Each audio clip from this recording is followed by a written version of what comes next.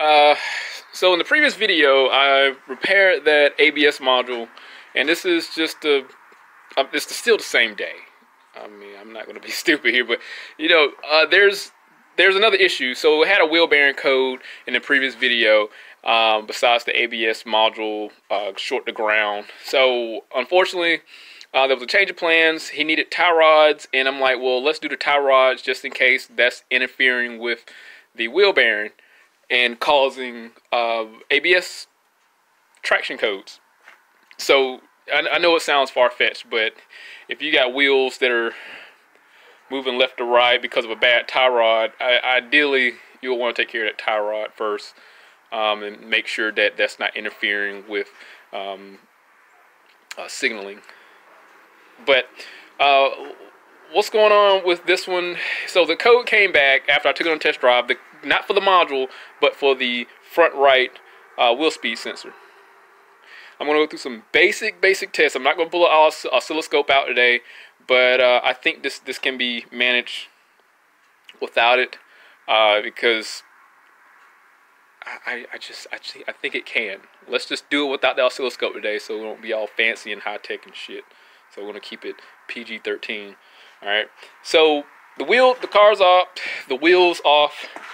What's going on is, again, the front right speed sensor is not working properly. Now, you do this at your own risk. There's my disclaimer out there. You have loose clothing, you die, that's your fault. But this is what I'm doing, obviously, and you know, you're just a part of my day today. This is what's happening.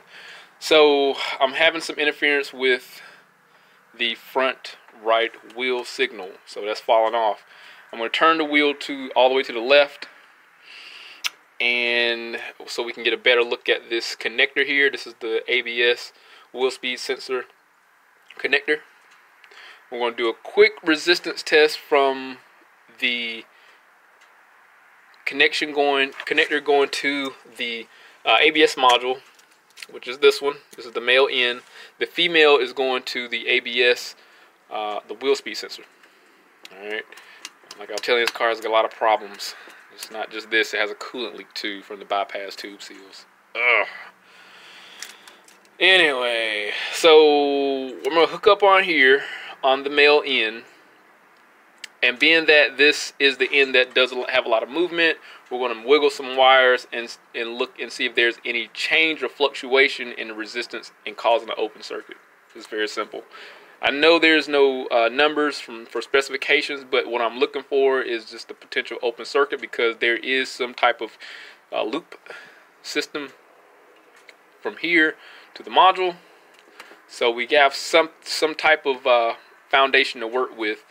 And like I said, that if there was a open circuit, we would get an open circuit signal, or OL, in the on the fluke here. So let's link up. I'm gonna take 2 safety pins, put them in there, and do a wiggle test.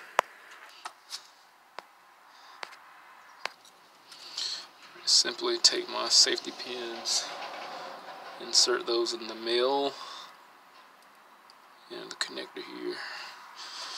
I have a couple alligator clips, put those there, and I do have them tied in to my leads. So we should have some type of resistance value. Put on this little horseshoe thingy.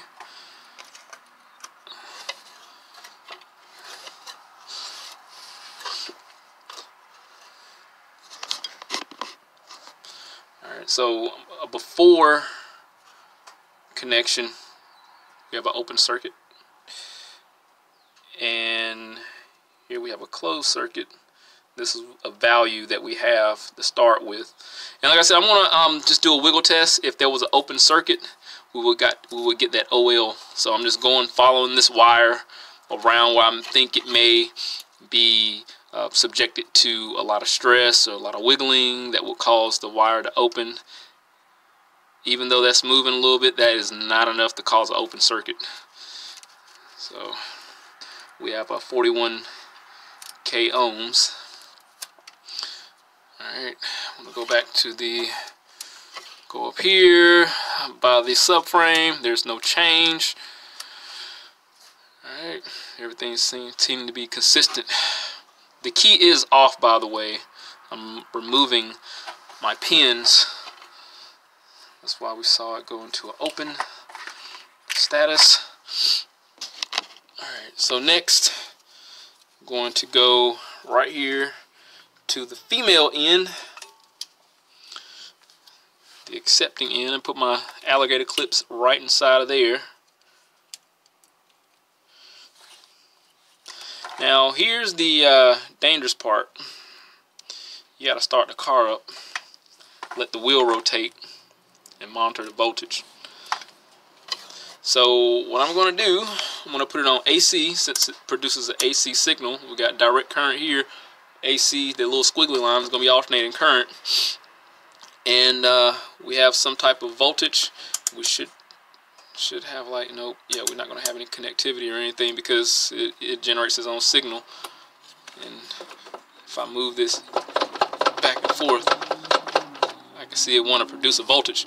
So I'm going to move my magnetic light here. I'm going to start up, put it in drive, and watch it rotate. And I'm going to get a number, and then I'm going to still do my wiggle test. I'm going to make sure I have no loose clothing so I don't die. Alright. Alright, the wheel is rotating. It is producing 1 volt. It's supposed to produce some more than that. 1.9. I'm sorry, 1. Hold on. Yeah, we got 1.3. It's going to open. It's going to open here. So what I'm going to do, I'm going to move my connector and see if this is contributing to my problem here. If I can get it to stay consistent like it is right now, I know I'm onto something. So I'm just going to move the connector here. If I can get it to stay open. This is dangerous. So we do have drop-offs. We do have an open. It is staying open, and if I can get it to stay there, if I can get it to hold. Oh, damn it. Look at that. Oh gosh. I think I'm onto something. So my wires came out. There's my problem right there. So I did have an open circuit, but it was inside of the connector here. I'm gonna try to not let these collapse, connect together. Sorry, I said collapse. So I did have a fault with my connector, even though my pins on my alligator clips are still connected inside of there. All right, so I can talk now. So this was our problem here. We saw there was some instances where it was rotating and it was going to an open circuit. Strangely, this connector just pretty much gave out. I could take these pins here and just redo them to ensure that we have a good connection, and likely that's what I'll probably do and test drive it.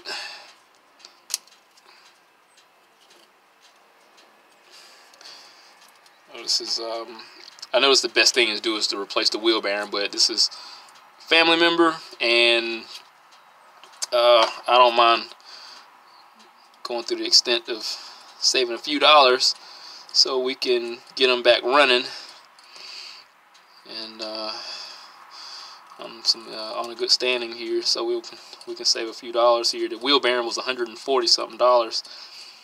So it shouldn't matter which direction it goes because it produces a AC signal. So I'm not going to worry too much about it. So I'll, if I have enough room, pull these pins out, redo them, get them connected, and reinsert them, and we should be good to go. Alright, so this is what I'm doing. I already got one out already. I just took a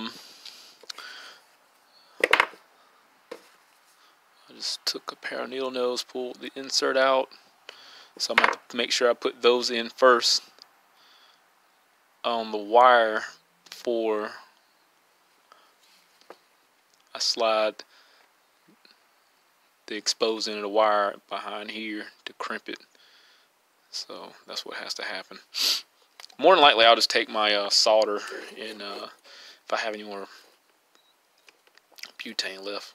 So basically, if this was the wire, it'll go in here, the wire go in there, and things happen. Like, I'll crimp it or either get it soldered, and we'll be good to go. I should be able to open this in here.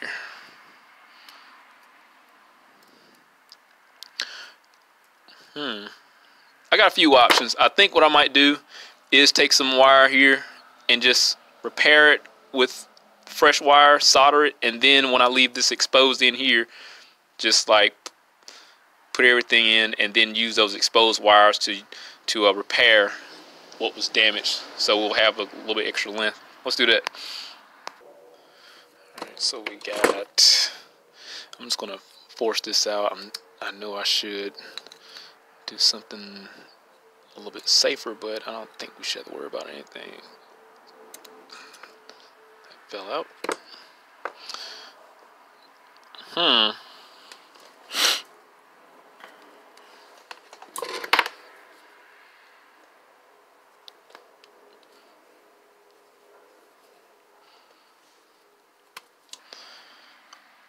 do the second one here and we'll be good to go.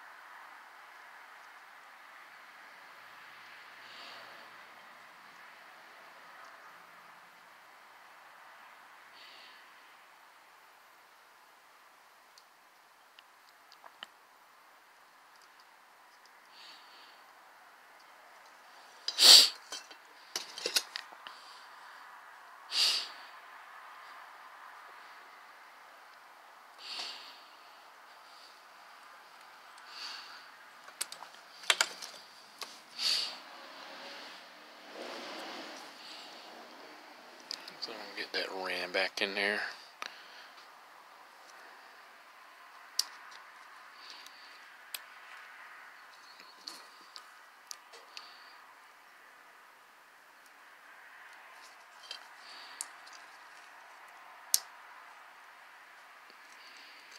Alright, so they're both in there, and I'm just gonna simply cut the wire. Cool. Here's my fix here. It's just a patch. I got on the phone and forgot to put the insulation around there, so it was my dumb doing. So I'm gonna do the same test. Put my alligator clips inside of here, do a wiggle test, and then we'll look at the resistance value and see if there's any changes. If not, I'm gonna say this is a really good fix for a simple issue. So I'm getting my alligator clips together now. Stick them right back inside of there.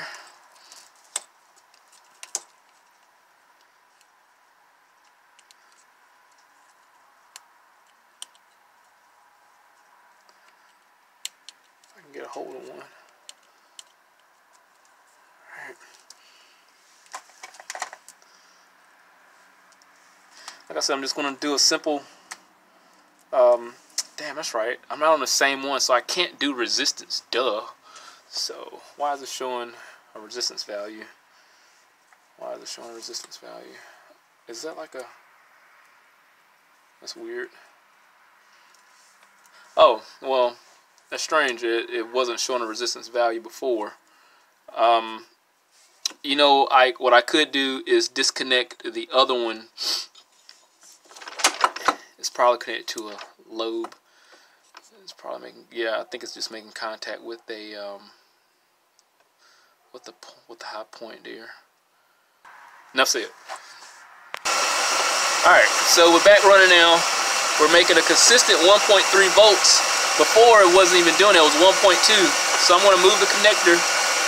I'm doing it right now as we speak. I'm just moving the connector around, looking for any type of drop-offs.